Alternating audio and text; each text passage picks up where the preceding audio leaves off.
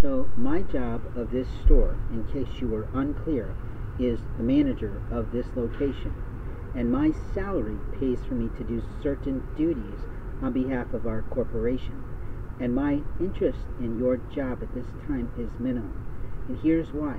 Every single time something happens outside the store, you try to bring it in the store and gossip about it with our employees. Here's the problem. We can receive complaints from the outside, but the truth is that the outside world of our store has nothing to do with the inside selling of our vendors' products and services.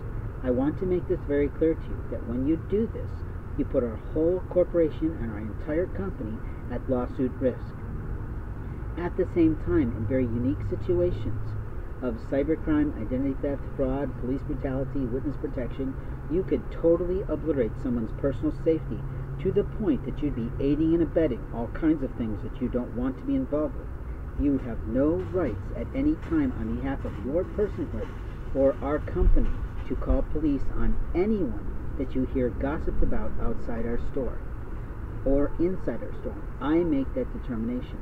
I am the manager of this store, and my job is to always, first and foremost, do my best to politely and preserve our corporation. Politely to make sure that everyone is okay, but also to allow the customer to have a bad day. A customer that has a bad day is entitled, as a consumer, to have a bad day. We as employees need to hold our tongue. We need to learn how to de-escalate situations. We also need to know how to not be patronizing and condescending because we think we're smarter than the customer. We could be being played with by the corporation by any secret shopper that they send to check us on our abilities to avoid lawsuits for discrimination. We also have to be very careful that we're not providing away consumer rights. Consumer rights are, I have the right to purchase anything I like without you talking about my purchases to other people.